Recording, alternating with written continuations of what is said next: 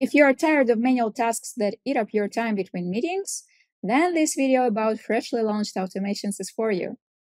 Simplified view, more apps, fewer steps to connect Sembly with your working tools.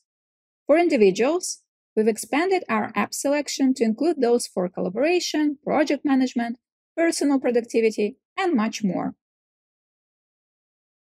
For teams, we've introduced additional apps and filters tailored to specific team meetings within your workspace or owned by a particular workspace member.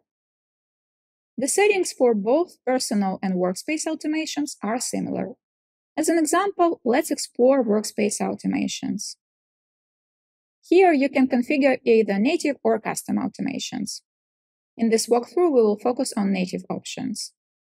Here, you'll find a list of connected apps denoted by a green check mark. Explore the full range of apps using search or category filters. Each apps page outlines key features and supported data types to send out, such as transcription, tasks or to-dos, and notes. I will set up a Asana integration to walk you through all these steps. Firstly, establish a connection by clicking Connect. Then sign in to your Asana account, and done. Now I'm adding automation that will help me send tasks automatically to the Asana project. You can change the name if needed. Then choose what type of data to send to Asana and click Done. Then I choose a filter. I want to send tasks from meetings of my team, which I created earlier in my Sembly account. And the last step, the destination, is my team project in Asana. For some apps like CRMs, a destination is defined and will be selected automatically. And that's it.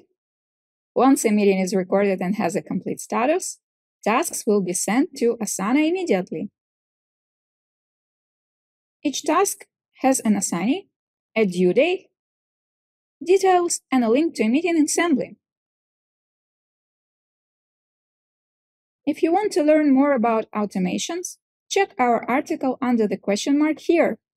Thank you for watching this video and stay tuned for more Sembly updates.